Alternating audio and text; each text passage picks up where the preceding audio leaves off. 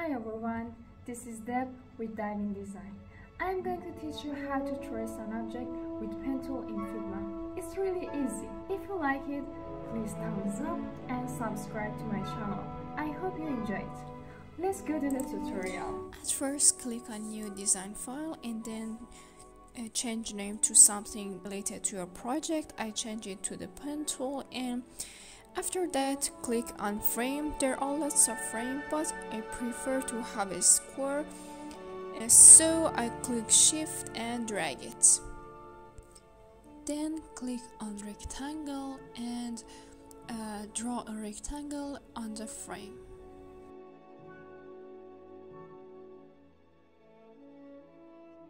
Then align it. You can align it by your mouse, and here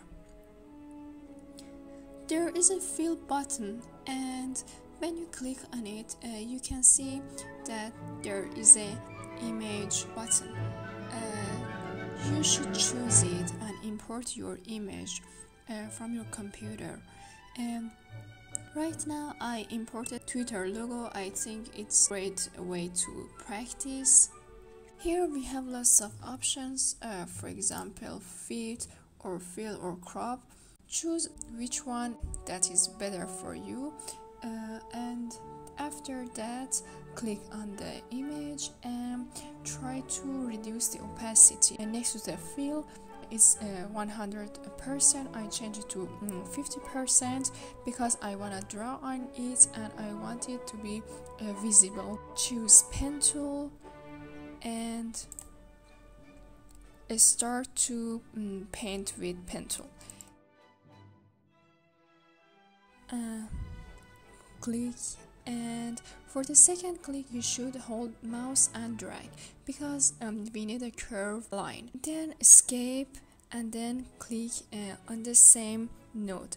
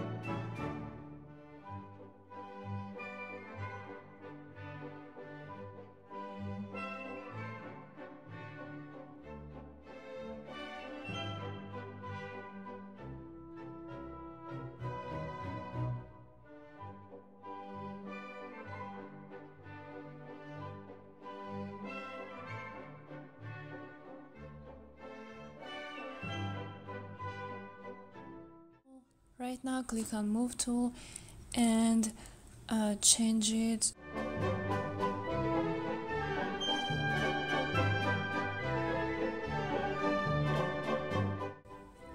Then click on pen tool for match the outline to their logo.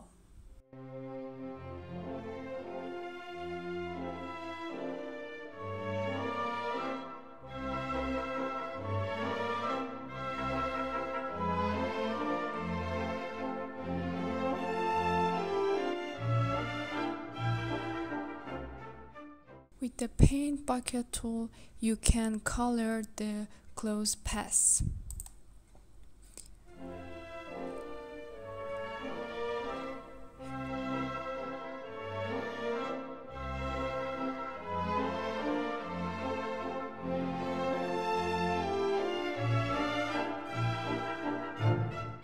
You can hide your image or delete it, and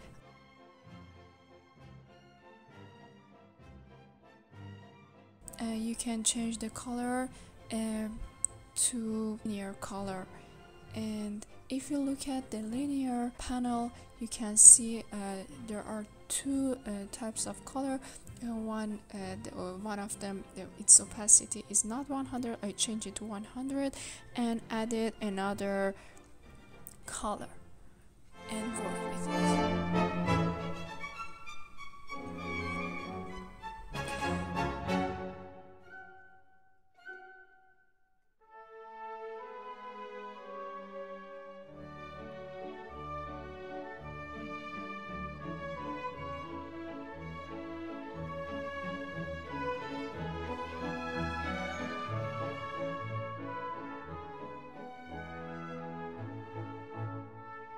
And then I hide, or you can delete the stroke. Now it's time for exporting and save the work. So here is the export button. Click on plus and I choose 4x, and as a PNG export frame. Remember to click on the frame because you're going to save all the detail on the frame.